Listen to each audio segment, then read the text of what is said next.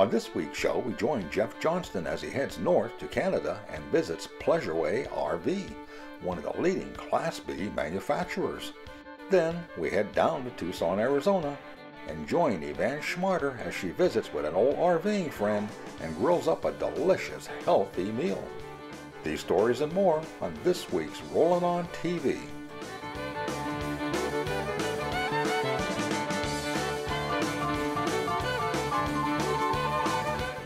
Closed and Spanish captioning, where available, is sponsored by Jayco. At Jayco, we've been making family dreams come true since 1968. Class B motorhomes are gaining popularity for their style, function, and fun. PleasureWay Industries is a leader in the Class B market, and we recently paid the company a visit to learn more about it. Company CEO Dean Rumpel filled us in on the operation. PleasureWay Industries is a family-owned and operated company that primarily specializes in building Class B motorhomes and B+ motorhomes. PleasureWay Industries was founded in 1986 by my father, Merv Rumpel. It started off with my dad having a RV dealership in Saskatoon, which we still have for over 40 years. In 1986, he wanted to take on a Class B product line, but the lead time to get any product was stretching out to 6 months when we went to purchase some. So in that time frame, my dad thought, hey, I can build one in 6 months. So that's how PleasureWay started. It started off in a very small 5,000 square foot building, starting building by one, and we built, I think, 12 in the first year. But because of his connections within the RV industry, being a long-standing RV dealer already, there was a lot of friends in the business that took our product line on, which has now grown us to becoming one of the largest Class B manufacturers in the industry. Currently today, our product line is much varied than it used to be when we first started.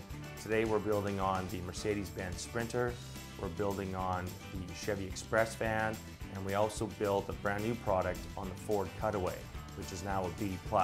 So we're starting to expand our product line, but we're still principally a B manufacturer and a small motorhome manufacturer, which is really our strong suit and our niche. A lot of people choose a Class B because it's very flexible. They can use it as a second car, they can take it on long extended trips, and they're getting all the same features they would in a larger RV, just in a smaller size. So most of our Class Bs are between 20 and 22 feet. So they can still park in a metered stall, they can get onto ferries, they can go into places in a lot of national parks now that bigger coaches can't go. A lot of our consumers are already in the RVing lifestyle, so they're now into downsizing. They don't want to give up the freedom of what they love in RVing, but they don't need to do it in a 40-foot coach anymore. Part of what makes PleasureWay unique is that we are still one of the very few family-owned and operated RV manufacturers left today. I'm thinking there might only be 2 or 3 still left. So that makes us unique, is that we're very hands-on, and day to day we're running our own company here, which I think makes us unique today. Also, what we've just come out with is a brand new 5-year coach warranty. So that was an industry first. We'll back up our coaches for 5 years or 60,000 miles. And we're prepared for that. We believe in the quality of what we do, and the people really that build what we make is the secret to our success. Without a great staff believing in what they do and taking pride in what they build, we wouldn't have the product we have, and we surely wouldn't have the confidence to back it like we are. To illustrate the company's commitment to quality, Dean showed us around on an enlightening tour of the PleasureWay facility. So one of our first stops in the production process is our fiberglass department. Here we build all our own molds, and we make all our own fiberglass parts.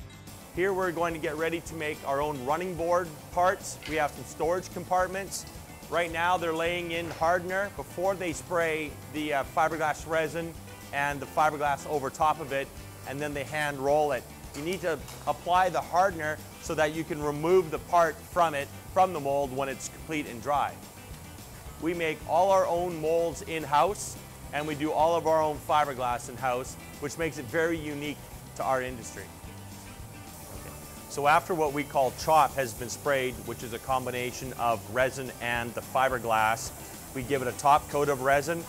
By rolling all the parts by hand, you ensure you have no air pockets in your fiberglass part. This is our fiberglass finishing department. What we do here, this is where we cut, grind, and hand fit all of our fiberglass components, such as running boards or corner trims. They all get measured, ground, and fit so they fit precisely with each unit they're going on. We're about to enter our welding shop where we fabricate all our metal. You can see we have a large inventory of steel that we use every day. What's really unique about us is we still weld everything together, which we think adds to a stronger finished product. In this part of the welding shop, we have our jigs, so we precisely make all of our floor frames and our wall frames, which are all welded out of steel. What makes part of our body construction on our Pursuit B+ line really unique is that we bond all the fiberglass to the steel using a product called Sikaflex. Sikaflex is something we've been using for over a decade already. As you can see, once we lay the sheet down, it's prepped and primed, and then the steel sidewall gets bonded right to it. Once this product is cured, it's pulled up and it's set to the side and it gets ready to go onto the coach where it's all welded together. We do not use any screws to hold any of our fiberglass to our body. It's all bonded, so you eliminate thousands of potential places where you could have a leak. We're in our paint shop right now, and this piece just came out of the booth. So this is our one-piece fiberglass roof that has been painted with automotive paint. You can see it's completely seamless, so there's gonna be no chance of leaks, and the automotive paint is gonna stand up for years, lasting far longer than just a simple gel coat alone. So right now we're just finishing by putting in more bonding agent, Sikaflex here, where we're gluing the fiberglass onto the steel. We also add a series of wood trusses that add additional strength, and it gives us some place to anchor in our headliners to. So part of the frame assembly when we're building our floor frames is to install our storage compartments. Commonly you'll find them made out of tin or out of plastic, but we use 10-gauge steel. If we're going to back a product like our 2014 coaches with a 5-year coach warranty, we want to make sure what we're building is built to last.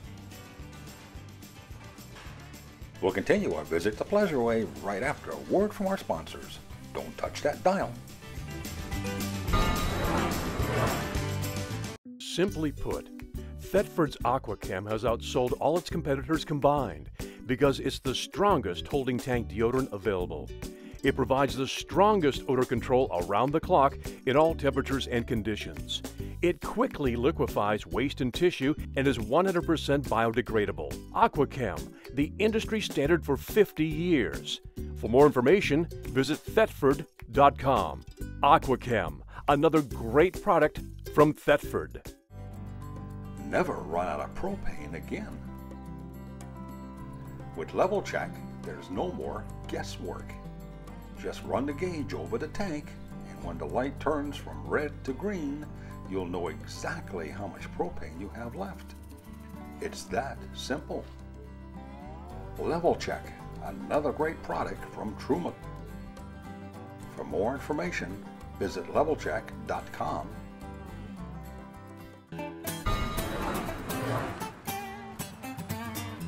Welcome back to Rollin On TV.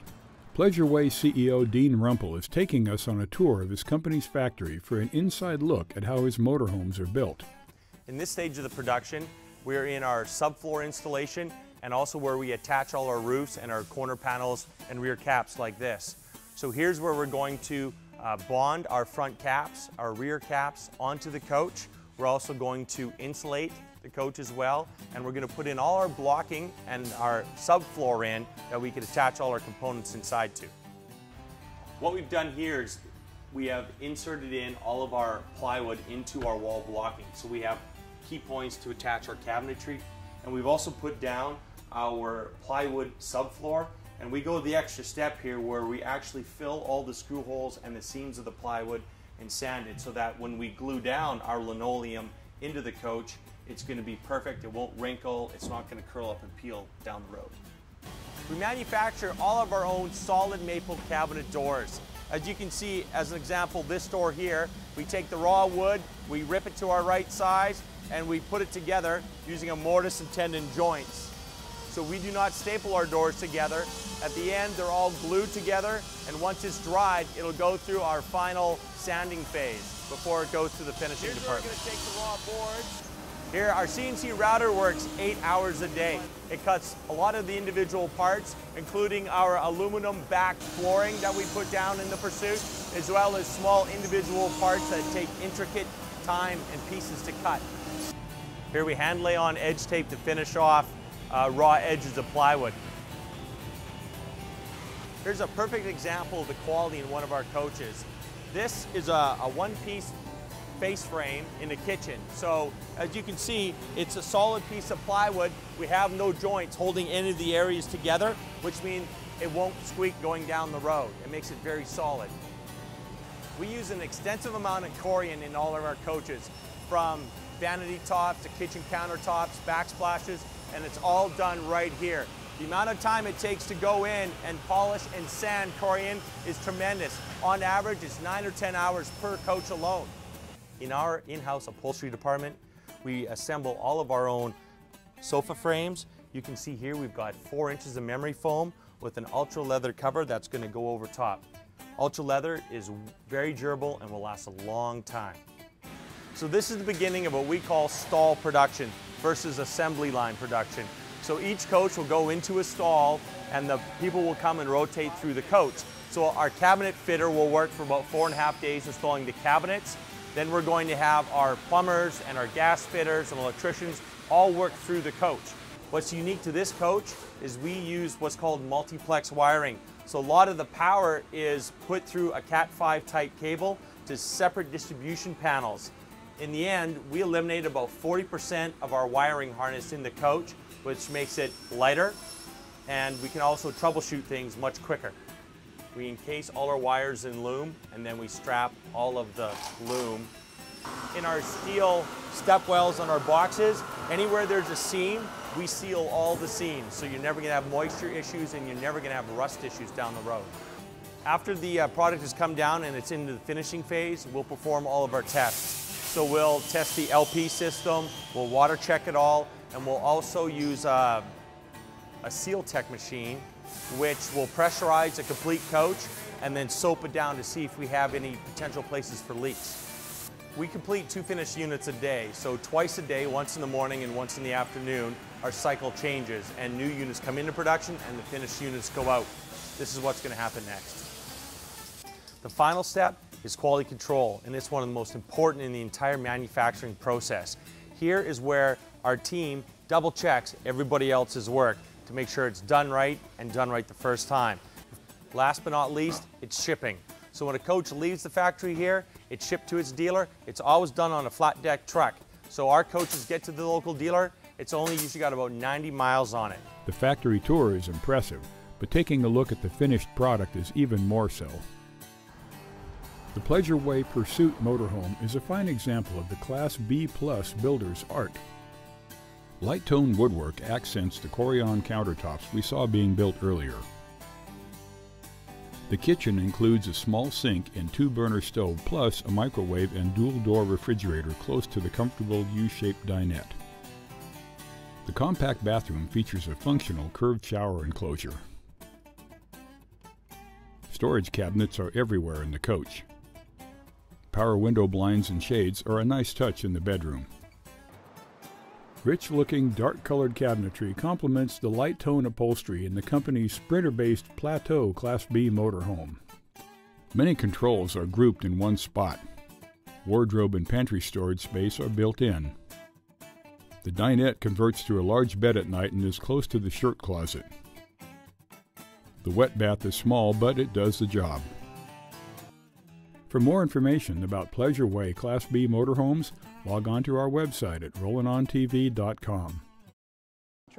Coming up next, we'll join Evanne in sunny Tucson. We'll be right back. Well, yum.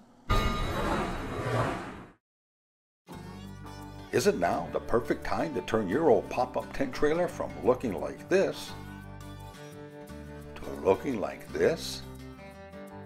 Treat yourself and your family to a bug-free camping season with a new tent canvas from Canvas Replacements. learn more or to order a new canvas, visit canvasreplacements.com or call 800-232-2079. Be sure and visit the new RollingOnTV.com, where you'll find weekly shows along with a selection of videos, stories, information, and the latest RV news. Our lifestyle pages are full of great stories about places to go, things to do, and what's new, written by our viewers and RV writers from around the country. And if you're into great food and drinks, then visit our food and beverage pages, where we'll get your taste buds up and ready for an Epicurean adventure. All this and more on the new RollingOnTV.com. One of the best things about RVing, whether you're a full-timer or a weekend warrior, is making new friends, sharing interests, and enjoying meals together. A few years ago, we were fortunate enough to meet our Central California Coast site neighbors, Luke and Kathy. They're fun, kind, interesting, and Luke is a great cook. Fast forward a few winters later, and it turns out we're snowbirding in the same town, Tucson, Arizona, though at different parks. No matter, it's really easy to get around. Luke and Kathy invited us over, and lucky for us, Luke is going to show us his latest grill favorite, spinach and mozzarella stuffed portobello mushrooms. They're incredibly simple and truly scrumptious. So let's do this thing. Hi, Luke. Hi there. How are you? I'm doing terrific. Good to see you here. We meet again. We do. So this is your gorgeous motorhome. It is. Tell me the story about how you started RVing. Well, I used to be a tent camper, and then when I married late in life at 35, my wife was a motorhomer. Aha. And she didn't want to go tent camping because there was no bathroom along. Gee, imagine that. And so we ended up buying a very small motorhome that was older. It was a learner for me to learn to fix all the different systems and things that are on it. And then we moved up to a bigger one, and then we moved up to a bigger one, and this is one we've had since 2007. And you guys have a pretty interesting arrangement, don't you? So, we do. Do tell. So, I was not comfortable driving something this large. The Mama Luke. Though I can drive it now. But we worked out agreement that I would be the mechanic and the navigator and the sommelier and the chef if she did the driving. Well, what are we going to make today? You've got this laid out, and when we talked about doing this show, you said there's something that I love to make. It's our current favorite, and it is simple. We fired off the Traeger, and so we're just going to do some mozzarella and spinach stuffed mushrooms. Okay, well, yum. Yum. All right, so how do we do this? Okay, first I like to put a little olive oil on the mushrooms. Oh, you're going to use a spoon. To kind of drizzle it. And that way you can get a little more easily to where it should be. It's easy to pour too much olive oil on things. No fuss, no muss, just around. Yeah, just around. Through the gills, okay. Yep. And then from there we're going to put some spinach on them. Now this is spinach, this is baby spinach that's pre-washed and cut in a bag. Absolutely. So all you've done is you've got the portobello, a little bit of olive oil, that fresh spinach, and then you're going to just top it off with some gorgeous shredded mozzarella. This is beautiful. All we're going to do is set them in here. Okay. And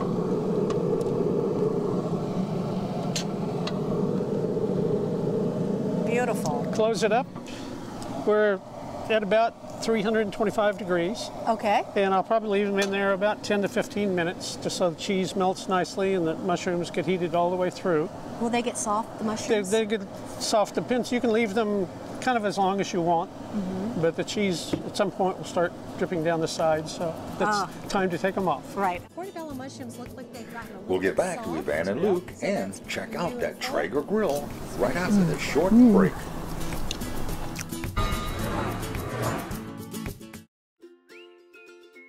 At Jayco, we're a lot more than just an RV manufacturer. We're all about family, and we've been making family dreams come true since 1968.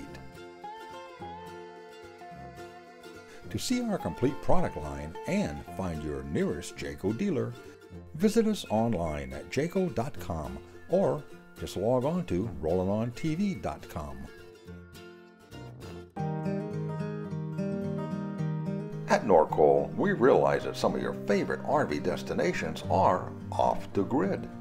And Norcoal refrigerators are uniquely designed with that RV experience in mind. We call it Freedom Unplugged.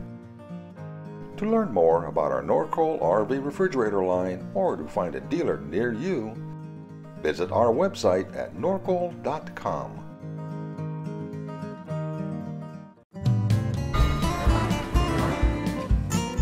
So, this is a Traeger. This is a Traeger. Tell me what a Traeger is. A Traeger is a pellet barbecue. It uses pellets. They have up to 8 different kinds of wood.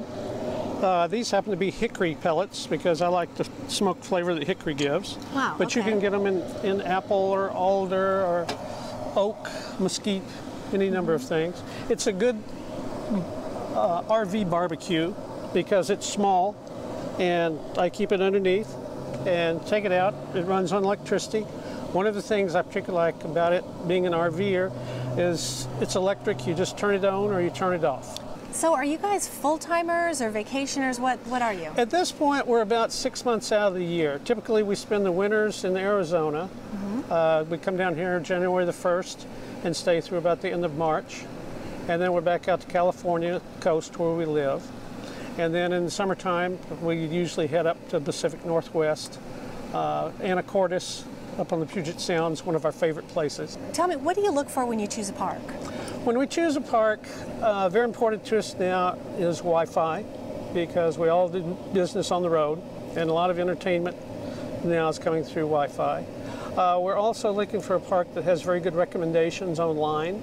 There are several sites online that give reviews of parks. Is this going to be your last rig? You loving this so much, or have you got another rig in mind? As we get older, we're talking about maybe moving down to a smaller rig. Oh. At some point, but that's probably 5-10 years in the future. Okay, We've been very happy with this one. As you know, it takes a year or 2 or 3 to get your rig set up the way you like it. That's right. And where you can find everything you've put into it. So this has been a good rig, and it's just set up the way I like it. We've got solar panels on it. Oh, really? I have an RO water system installed in it. Just reverse osmosis? Reverse osmosis system, because a lot of the places you go out in the desert, they have very bad well water. So that way you have good drinking water all the time. So it's been about 15 minutes. I think that our mushrooms are just about done. Should be just about done. But before we take them off, I can't help but notice all these gorgeous fruit trees behind us. Well, this is one of the reasons that we like staying at this park, is because out in the desert, it's brown, right, and here it's green. And one of the nice things in the greenery they've planted is they've planted alternate lemon trees, orange trees, and grapefruit trees. And you're free to pick the fruit anytime it's ripe. And this time of year, when we're here, it's all ripe, and it's wonderful. Ooh. Well, cheese is melted down and kind of looking toasty on top, so I would say we're just about ready to go. Perfect. Shall I? Yes. Oh, and you know what? The portobello mushrooms look like they've gotten a little bit soft. Yep. So that's beautiful. Spinach is cooked down a bit. Spinach is cooked down. Ah, yeah, babies. Perfect. All we're right. ready to go. Okay. And the thing I love about the Traeger is when I'm through, I just reach over and turn it off. Wow.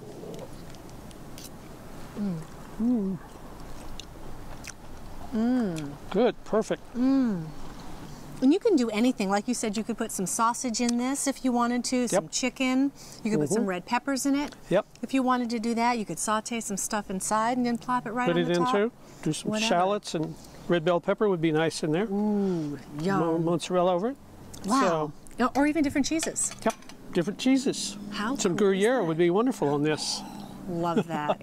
Well, Luke, thank you so much for showing us this dish. It is easy and, like we said, it's scrumptious. And it's healthy for you too. It's good and it's good for you. Try this next time you go RVing. It is a no-miss dish. So thanks so much for joining us. Thank you for joining us. I'm Evanne for Rollin On TV. We'll see you next time. Cheers. Cheers. Cheers. We hope you enjoyed this week's show, and for additional information on anything you saw on the show, visit us online at rollinontv.com. And don't forget to enter our RVs in Paradise contest. For the latest up-to-the-minute RV news, visit our media partners at rvbusiness.com. Looking to buy an RV? For one of the largest selections of new and used RVs online, visit our partners at RVT.com.